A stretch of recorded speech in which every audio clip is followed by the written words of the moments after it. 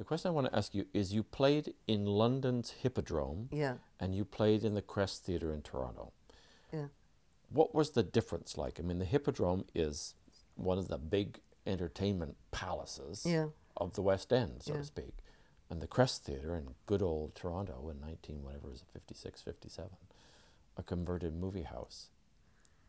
What was the difference like? Oh, well, I mean, there's just no comparison. I mean, mind you,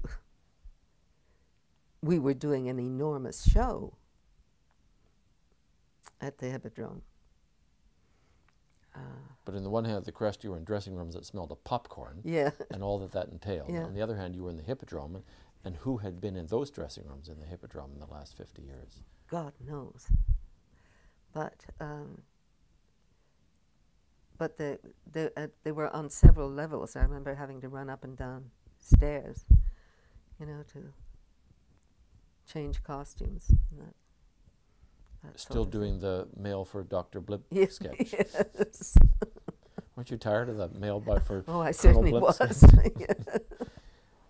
You started to study to be an actress in the early 40s or the late 30s with Josephine Barrington with in Josephine. Toronto It would have been in the 30s. before the Navy show. Oh, yes. I mean, we were like a summer camp. There were the four of us, and, had a cottage at Muskoka. And in order to keep us out of mischief, I guess, we were kept busy like a summer camp. And Josephine was one of the projects. So she used to come up and stay for a couple of weeks, and we'd put on a potted Shakespeare. And how did she direct you, or how did she teach you in terms of voice or She deportment? didn't really. Or she didn't. No. So what? I did mean, she, she'd correct your speech a bit, but how would she not a correct lot. your speech? Well, if you slurred your words or that kind of thing. But really nothing as far as voice was concerned that I can remember. In terms of breathing, No. projection? Oh, no, she was very big on the diaphragm. That was it. You had to breathe from the diaphragm, which then I had to unlearn. Right. What I'm trying to curious as an actor, because Yeah. I was a bridge generation that sort of turned aside from it's not about what it sounds like, Yeah. it's about what it's actually saying. Yeah, And I was at the tail end of, you should learn to speak the English language as it's meant to be spoken, meaning by a small group of people from a certain class who thought that the way they spoke was better than other people. exactly. As opposed to the Albert Finney revolution and the, look back in anger of, actually we should hear people the way they actually sound. Yeah. And Josephine Barrington was from the earlier world. Oh, yes, of course. A correct way to speak. Yeah. Did that make much of an influence on you? Well, I suppose to some extent it certainly didn't do anything for my voice, because for years I could scarcely be heard, Because you do have soft R's, what we call soft R's. Well, I think, I lived in England for 10 years, and apart from the fact that when I did go to the Central School, I was being trained to get a job on the English stage, so... So drop your R's and... So I at one point I could get by with an English cast. Mm-hmm. There's a number of Canadian performers. Kate Nelligan is another person who went to Central, who had to learn to strip out her native accent in order to act in someone else's culture. Mm-hmm. But that was more important in your generation, because there just wasn't the work here. No, correct. Yeah. Oh. And what else did Josephine teach you? Did she inspire you? Oh, well, yes, in that I suppose I hadn't thought about being on the stage when I was a kid, but I thought I'd like to do what Josephine did, you know. I mean, she was quite a glamorous figure as far as I was concerned. I mean, she dyed her hair and she did this and that and the other thing. And the Central School of Speech and Drama, what were the courses that you would take there?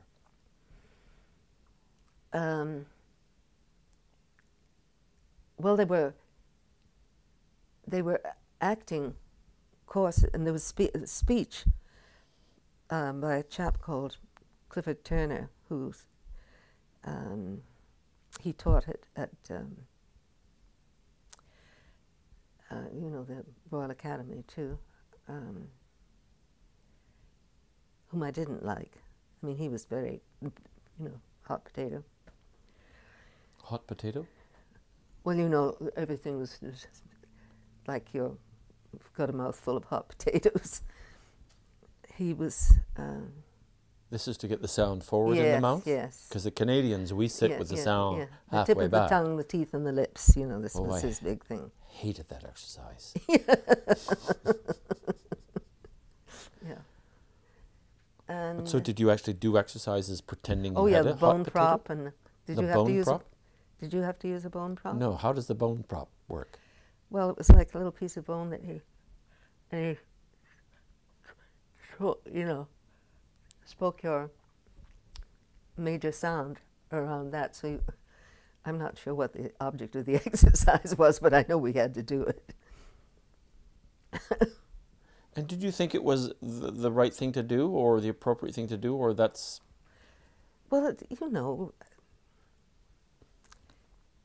in the 40s, and if you'd been brought up as I was, and also in the Navy, then you did what you were told, you know.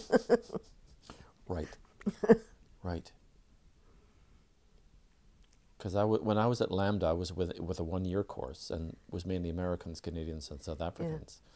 Yeah. And we basically said to the lady who tried to teach us this, get out. Yeah. We don't want to learn that stuff. We don't like it. We don't like it when we listen to it. We don't want to sue it. So get out. And she broke into tears. We felt terrible about it. I regret it now because I would like to have learned that, so I would have it as a tool. Yeah. And I can't do it very well. Mm-hmm. But we were headstrong in those days. Did you have a headstrong class? Well, it was disparate in that there were a few young girls, you know, who were sort of the normal age to be going to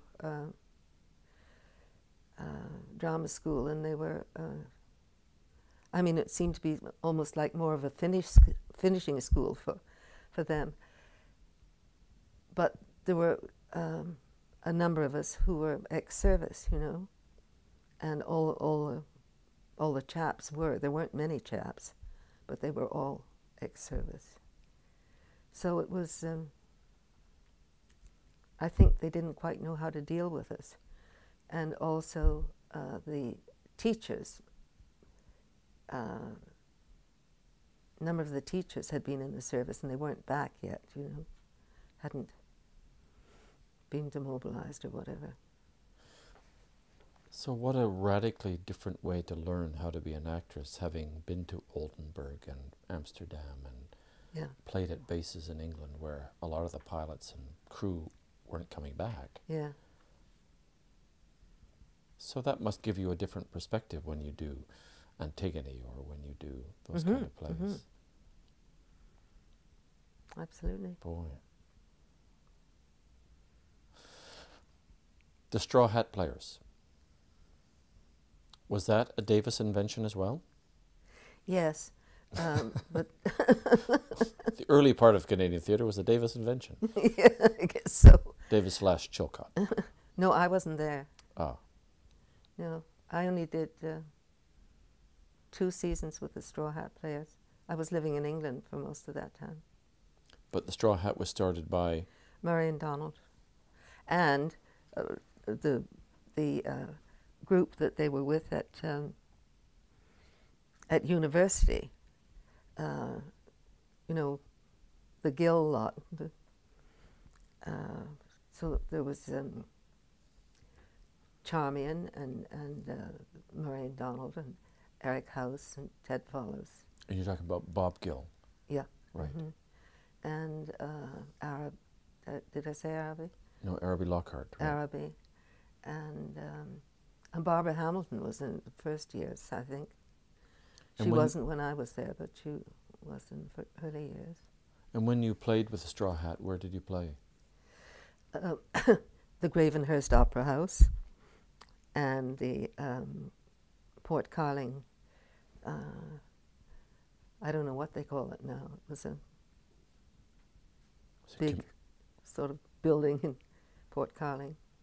And what was that like? From the Hippodrome to the community centre in Port Carling, what was that like? Well, it was different. But, you know, it was fun to be doing plays. Up until that time, I had never really done a lot of plays. You know, anything that I had done in the West End had been, you know, small part or understudy or something like that. And so with the Straw Hat, you actually got to do several good parts. And what were some of the favourite plays from that period for you? Did The Importance of Being Earnest, and something called, oh God, Nicky House and I did it. Oh, I did Canada, and I did, Max and I did Private Lives, and did Rob Davis At My Heart's Core, and what was it like to work with Robertson Davies? Well, he was never around very much, you know. I saw a picture of you and him in a book. Yes, but I mean, he just came to a rehearsal, I think, you know. I think that was just taken for appearance's sake or something. And did you call him Rob or Dr. Davies or? No, I guess from the beginning, because the boys knew him, you know, so by the time I was, you know, it was Rob and Brenda, you know. Mm-hmm. So. And also at the Straw Hat and the Crest, you worked with your two brothers a lot. Yeah. You acted with them a lot. Yeah. What's that like to act with your brothers? It can be tricky.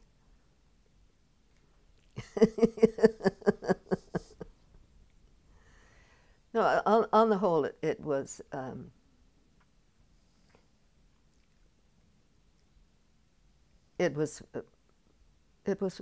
okay on the whole. There were a couple of times, you know, it's awfully, particularly if you're the eldest, you know, you're supposed to help them, not scream at them, you know, like that.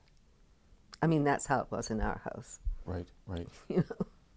And especially if the three of you were actually running the Crest in a way. Yeah. Then to go to a meeting in the morning and try to figure out a tricky situation and end up playing that night. Yeah.